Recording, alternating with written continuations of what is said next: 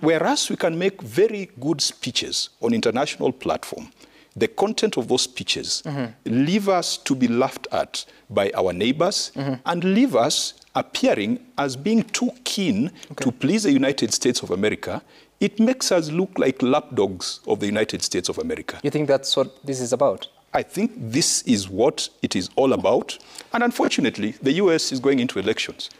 We don't know what the outcome of the elections will be. Democrats, Republicans have different outlooks when it comes to relationships with Africa. And so for me to summarize, this Haiti mission is a misadventure.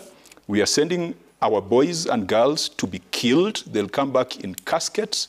And I hope that the various committees of parliament will turn this down. But I also hope that the matter that has been filed in court by Ekuru Court will be given the due consideration and that the courts will pronounce itself that this is an illegality. You cannot commit and then come back to try and rubber stamp that commitment.